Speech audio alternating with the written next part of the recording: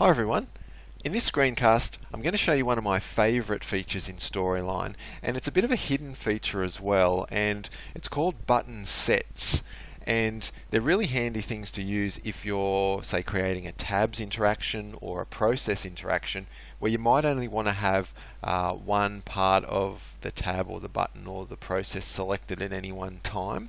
So I'm going to show you I guess a before and an after of button sets, and also show you some different situations where you might apply button sets too. So what I've got here at the moment is I've got a button on the slide, and if I select it and go to the states area, you can see I've got a number of states for this particular button.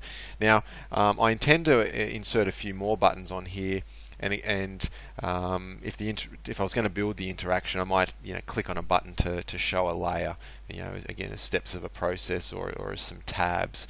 So by default there isn't actually a selected state of the button. So what I'm going to do first, because I know I'm going to put some more buttons on there, I'm going to create a new state for this button. So I'm going to click on the Edit States button, and I'm going to add a new state, and I'm going to create a selected state for my button. I'm going to add that in. Now by default the selected state looks like the normal state, and in fact most of the other states it's very similar. So what I might like to do at this point is make that selected state look really different. So I'm going to go up to the Format tab at the top, and for this one I'm just going to make it look red. So whenever the button is selected it'll change to a red color, and then I'm going to say Done Editing States. So I have one state that looks different to the rest. Now what I'm going to do is I'm going to make a copy of that button, make another couple, 2, 3, 4 buttons, okay, and because I've copied them, it's going to copy the state as well. So these additional buttons all have that selected state in the red color, so I know that they're all going to behave the same way. Now when I go to preview this out, what actually will happen, I can test that if that's working. So if I click on my first button it changes red, which is what I want to happen, but if I go to click on the second one it changes red, which is what I want to happen, but the other button still stays selected. And the same thing happens for my other two buttons as well, and in fact if I click them again they go back to the normal state. Now if this was an interaction I'd probably have click on a button and show some info, click on another button, maybe show some more info, but to show that that button belongs with that information I only want that particular button to be in the selected state at any one time. So what I could do is I could go in and I could add a whole lot of triggers to change the state of the button from selected to normal when another one's selected, and go through all of that process. But a simple and easier way to do that is to create a button set with these buttons. And the beauty of the button set is when you put objects into a button set, only one object from the set can be selected at any one time, and they're really easy to create.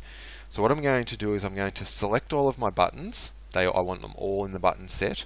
Then I'm going to right click and there's a button set option, and I'm going to create a new set, and this one I'm just going to call buttons and add it in.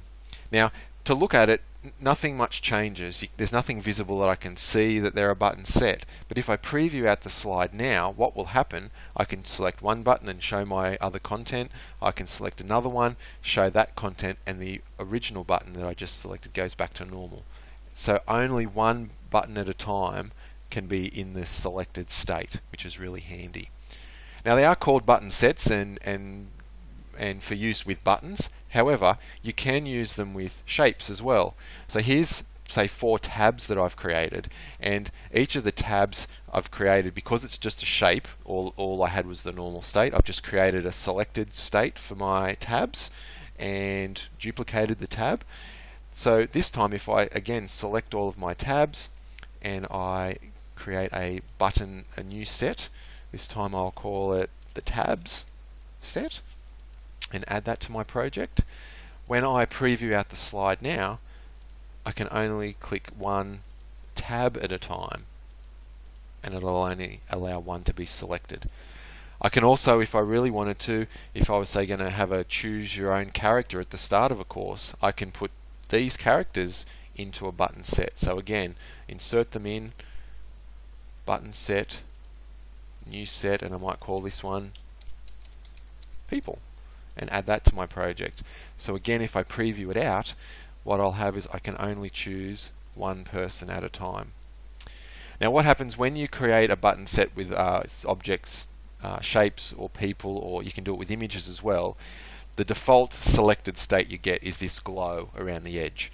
That might be okay, you might be happy with that, but if I say for my lady, if I want to change that, so perhaps I can edit the states, choose my selected state as the one I want to edit, and then I might decide to, I could have a different colored glow if I wanted to, or make the selected state look different altogether, and then apply that selected state to my other people or other objects as well.